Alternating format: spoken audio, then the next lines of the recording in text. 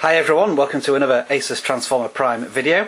This video essentially doesn't have that much to do with the Asus Transformer Prime other than to see how the tablet copes with a certain device, which I'm going to review, which is this. It is Google Currents, a news aggregator that's come out for the Android device, which essentially gives you a couple of options to choose different news topics and then choose from websites where you can get news which is then presented not from a website but in a tablet friendly fashion. So let's go straight into it, and as we can see straight away, I have already tailored this tablet to a lot of technology websites which are all listed here, and news stories from each tablet sort of sync across here in a type of a picture format, so you can then press on one to highlight one of the options. You choose these by going into the library, which is up here, and choosing one of your options here. I've gone for mostly science and tech stuff, and then choosing some of the options. So I've chosen CNET, Android Central, but there are also many others that you can choose from. Also quite useful is the option to choose anything from your Google Reader account. So if you've got any useful RSS feeds that you've already set up in Google Reader, it will also add them to the main page, which is here. One of the things that it does do, which is a bit of a criticism, is if you can see down here, this is the refresh button, which will sync presumably, so it's now syncing. This does seem to take an age when it's syncing, and you're never quite sure when it's finished. I'm not sure if that's because it's trying to download all the pictures, but it does seem to take an exceedingly long time to sync. At the moment the sync is still on, but I'm not sure if it actually has synced for stories. There doesn't seem to be any action going on the tablet. So while it is doing that, while I think it's syncing, let's have a look at some of the options. You can choose accounts, text size, which I'll come on to it in a little moment. Syncing, as you can see, it can sync in the background. It can sync images for offline use, and quite a few options there, which is quite nice. And moving on to we have help, feedback and report abuse. So just really some ways of listing the different issues, which is okay. As you can see now, I can just see that it is syncing, and look how long it's taken to sync just CNET. Once it's done that, as soon as it's finished syncing that, we'll actually go into CNET and see how it looks. So it's starting Android now, so let's Android Central, so let's go into CNET. As you can see, each page is displayed slightly differently, so it's kind of like bespoke news information that's presented to you. In the case of CNET, we have obviously the big advertisement here, but then we have all the different topics listed on the side here. If I press on one of them, go to latest news, then it kind of gets to the what I consider a very nice display with a picture and then a little bit of text. And this is very much a tablet friendly type of display, which I really like, and I've seen in other apps, which I'm going to cover a little later. So we'll just choose one to kick us off here, and it will show us the information there. One of the things that I'm not too keen on is the sort of double display. So we've got two sort of columns on the tab on the landscape. Looks okay, although the text is a bit long. If I tilt it to portrait fashion, then it looks a bit like a newspaper, but I just think those columns are a bit too wide. Ideally what I would like is for the columns to stay the same width when I increase the text size. However, when I do that, if I now change the text size to large, done, and then if I go back into a news story, the text size hasn't changed on this main display page, but if I then go into a page, as you can see now, it's pretty unusable, the page now. It's scrolling's gone completely wrong. The text is far too big, it's gone from one extreme to the other, and as you can see, it's sort of cutting off the column there. So effectively you can only use this with small or medium sized text,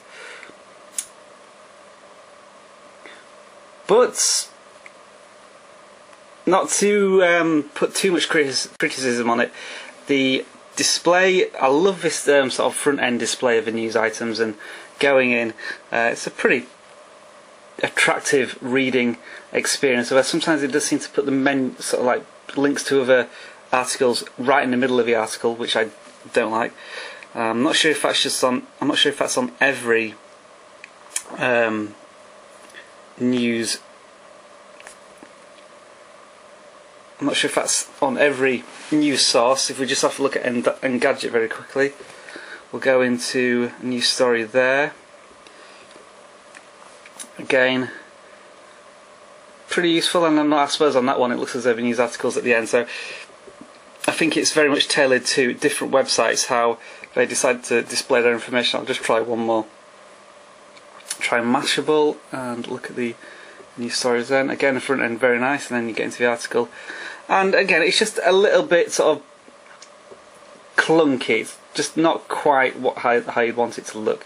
A couple of gaps and stuff, but again, very usable and readable to use. I'll just give you an example of one of the ones I've chosen from Google Reader. So this Charlie Brooker one here is not from an actual source, a library as such, but everything's still displayed absolutely fine, and it's a pretty reliable RSS feed. But as you can see on this one, there's no pictures on this. It's not tailored as much as a actual Google Currents source, but it's still perfectly usable. So in terms of its general use, I think it's quite good. Just one more thing, this is like these are the things that are trending, so if you want to sort of go outside your own sources, you'll see some of the stories which are trending here. If I choose one, I get a little bit more information, and then if I actually press on the headline, it'll go again into the actual article itself. But sometimes the articles aren't displayed that well. This is not a full article, it's just like the header of the article, and I'd have to see the original article by pressing on there, which looks as if it opens up the website dedicated to it, and obviously you probably want to see that in the browser anyway, so it kind of defeats its own objects once you get to that stage. But yeah, it's pretty good. The one thing I like, or I prefer in a news aggregator, is something that pulls articles from lots of different sources and gives you the option to read like the most popular stories from different sources, rather than having to go through, choose CNET and then choose Android Central and then choose Gizmodo and look through the stories that way. I like something that would just pile them all together, and there is an app that does this. Unfortunately, it's not available on the Android yet. It is available, oddly enough, on WebOS, the almost dead defunct operating system. It's called Zite, and what this does is it aggregates news stories and learns your reading habits. You choose a couple of sections, so a couple of sort of general topics. I've chosen gadgets, gaming, technology, smartphones, etc., and then it pulls stories from lots of different sources and then blobs them all together. So as you can see, I've got a few options here for different news stories, all displayed very nicely, and then if I choose one, it brings up the news story in one column, which admittedly here the text is small, but it's very easy to change that, so I'll just put the text in a larger font so it's much easier to read, and then I can read through the article. And with these options here on the right hand side, I can actually say whether I enjoyed the article and then recommend more articles from a particular website and author. So it's learning all the time what articles you like to read, and I had this on the iPad for about 2 or 3 months, and it was actually very good.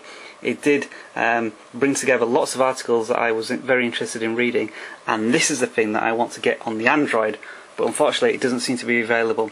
So Zite, which is available for the iPad and the WebOS, needs to go on this, and then Google Currents would have a pretty strong competitor. So that's my review of Google Currents. I hope you found that interesting. If you have any questions, please do ask me, and I'll see you again in another video very soon. Thanks for watching, everyone.